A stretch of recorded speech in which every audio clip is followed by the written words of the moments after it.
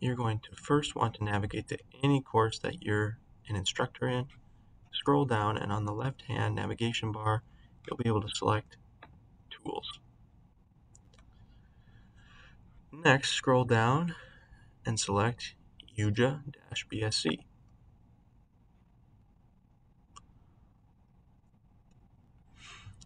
Once the page loads, you'll see that there's a channel dedicated to this particular course that you're an instructor in at this time.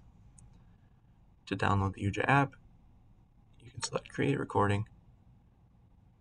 First time user, yes I am, so I'll download and install.